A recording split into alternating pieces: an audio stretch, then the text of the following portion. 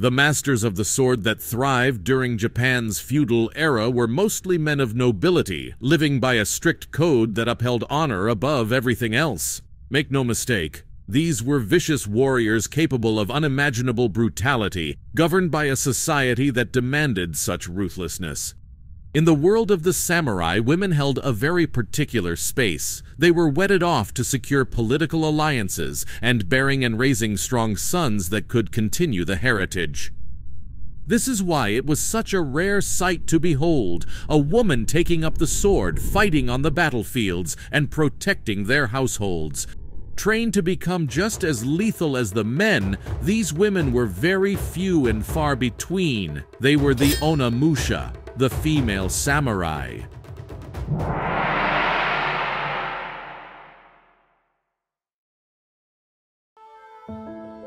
When one thinks of ancient Japan, what comes to mind immediately are the armor-clad warriors that brandished their infamous blades, the katana.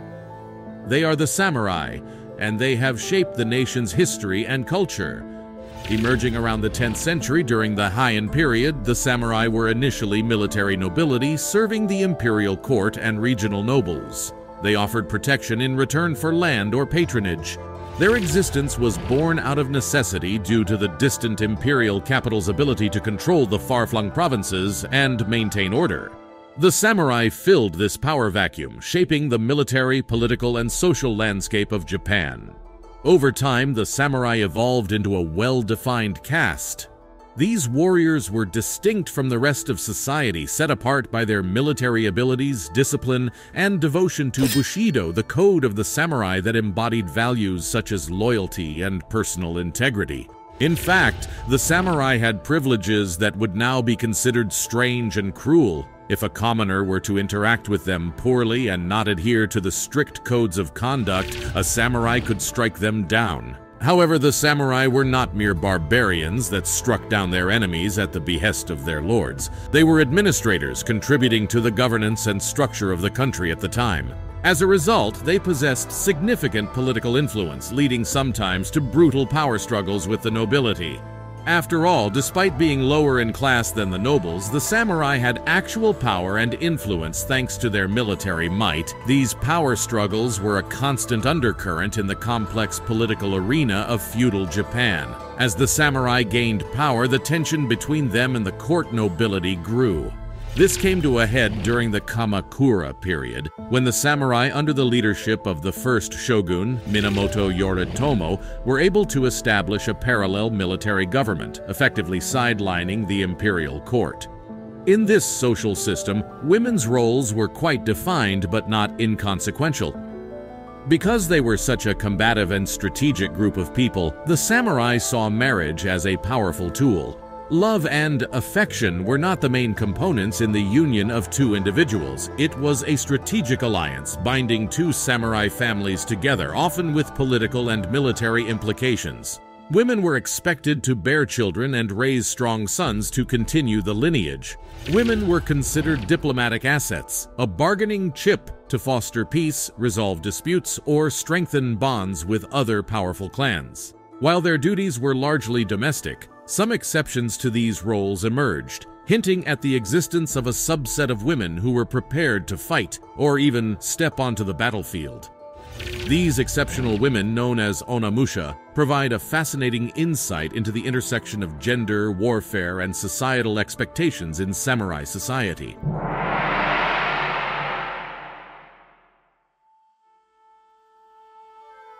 The Onna-Musha were warriors. They were trained in strategy, martial arts, and wielding weapons with a proficiency that matched their male counterparts. The term Onna-Musha translates to women warrior, and it is indeed a fitting name. These female samurai were often born into samurai families and trained from a young age to protect their households and honor. The Onna-Musha didn't shy away from fighting, but instead embraced it. Their training involved mastery of the naginata, a long pole weapon with a curved blade at the end favored for its range and versatility. It was mostly effective against a mounted or armored opponent. While it was their weapon of choice, the Onna-Musha was also well versed in other martial arts forms. Archery and small hand weapons like the kaiken, a type of dagger, were part of their training. However, their training wasn't exclusive to the physical aspects of combat. It was similar to male samurai training, which involved tactics and leadership skills. Many Onna-Musha were wives of samurai men and were expected to protect their homes and families in times of war. With their husbands on the battlefield, these women were the last line of defense against invaders. Much like their male counterparts, these women were also expected to die with honor. Nevertheless, Onna-Musha's influence was not confined to their own homes. They significantly impacted the regional politics of the era. Using their unique skill sets, they would often provide tactical support and leadership to their husbands and clans, providing an edge in the power struggles that characterized the period. While the Onna-Musha were already a rare subset of women, there was an even rarer subset, the ones that actually fought on the battlefields alongside the men.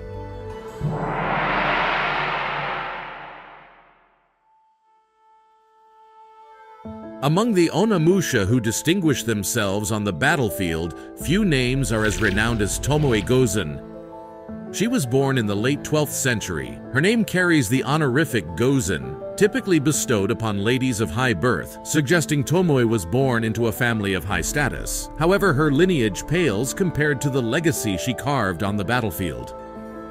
Tomoe's exploits were well documented in the Heike Monogatari, or the Tale of the Heike, a medieval epic chronicling the Genpei War, a civil conflict that raged between the Taira and Minamoto clans. In the text, Tomoe was described as a warrior worth 1,000, ready to confront a demon or a god, mounted or on foot.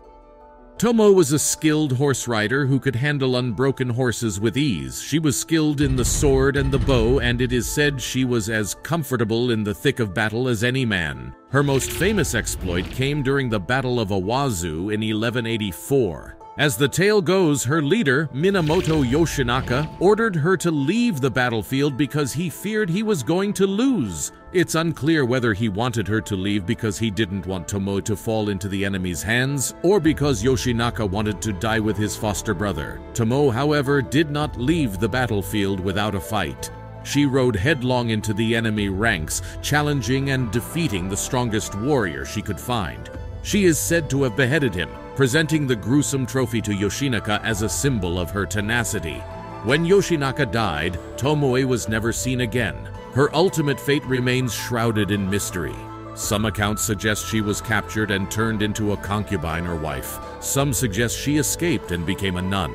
Despite the obscurity of her later years, Tomoe's legendary status remains unchallenged.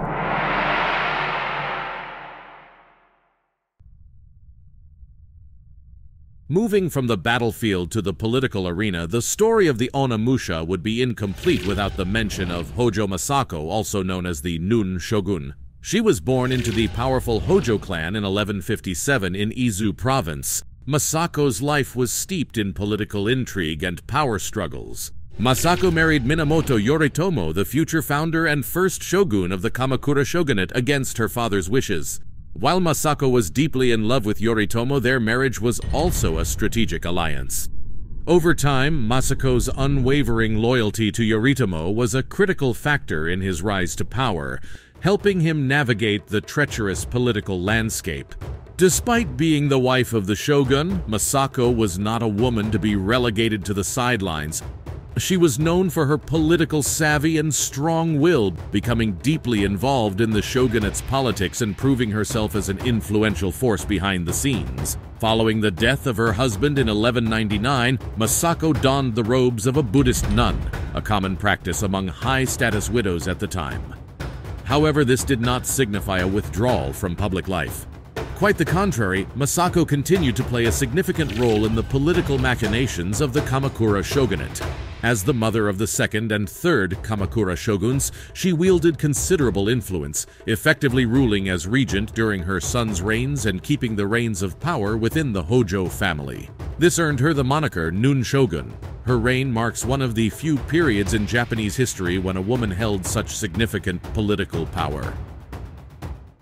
While not as widely known and as synonymous with the warriors of Japan, the Onna-Musha proved themselves competent enough to play both on the battlefield and in politics. Their legacies and contributions shall forever live in the annals of Japanese history. We hope today's video helped inform you about some of the lesser-known topics in Asian history, and as always, thanks for watching.